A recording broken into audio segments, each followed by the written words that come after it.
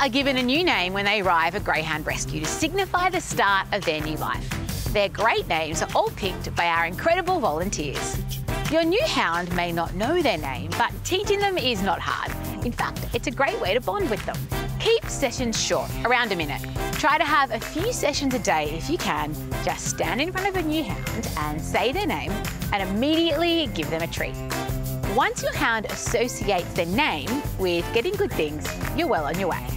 As sessions continue, you'll notice that your hound responds to their name as they've come to expect a treat. When you call your hound, you should give them a treat whenever possible to cement the idea that their name and that coming to you is a good thing.